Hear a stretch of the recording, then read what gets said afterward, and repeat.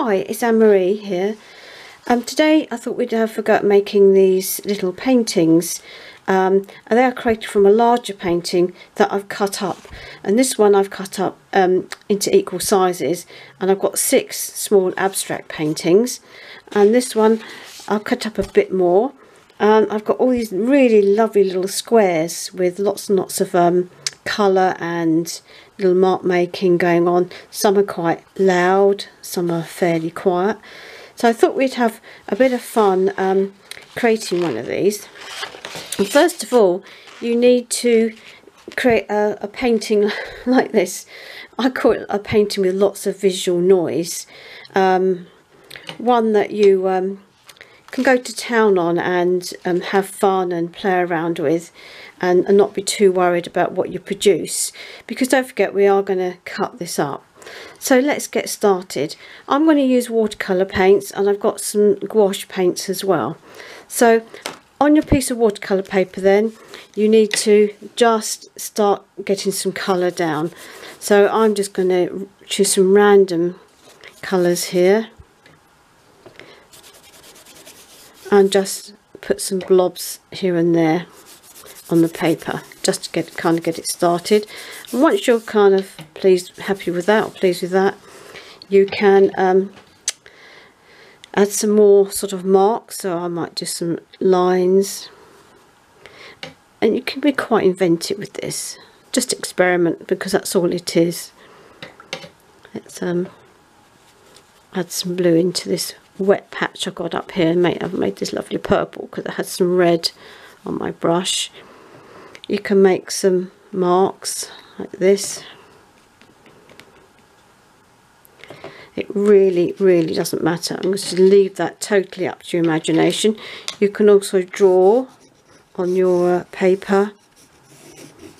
You can draw on your paper afterwards, but I kind of like doing a mixture of both. A bit of scribbling in the white. I like to scribble. There we go. So keep painting. Let's have some other things going on here. A bit more red.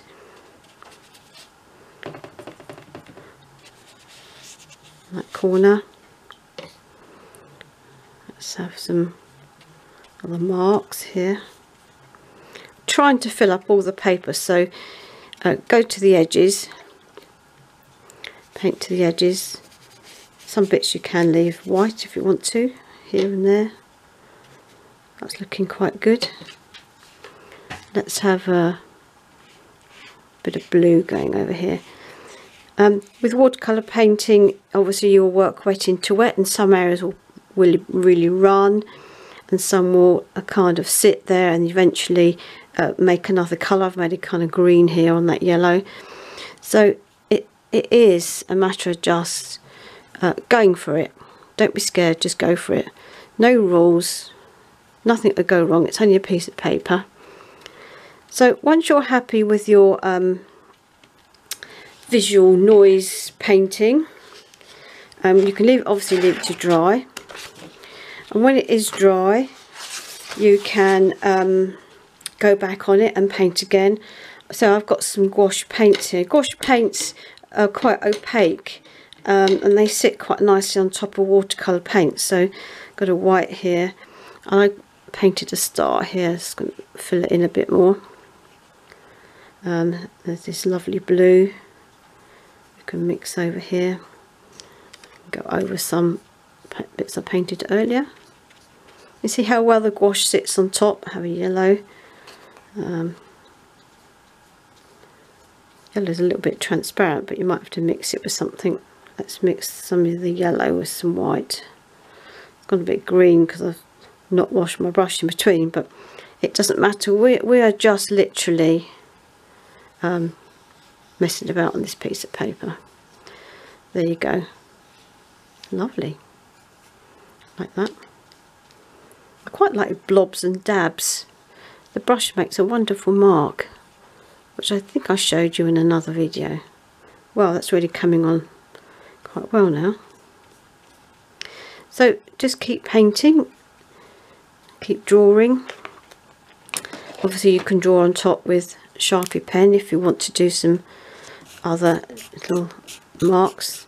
Sharpie pens look lovely in dark, so it will show up really well. So some little quirky stars here and there. So once you're happy with that, let it dry and then get cutting. So you create a little picture like this. Once you're happy with your arrangement, you don't have to use all your pieces. Look, I've got some left over. Lots and lots of bits left over, which you can create another picture from, or you could create little tags or something. I quite like that one. So just cut it up and choose the bits you like the best. They're the bits I liked on here. I like this one, these. And you can go back in. You know, don't be scared to add some other things if you want to. It's all about experimenting. There we go. And obviously there's this one. And you could cut it up into even smaller bits or have two halves. Whatever you want. Absolutely no rules. Just have fun. Okay, I hope that's helpful and see you soon. Bye.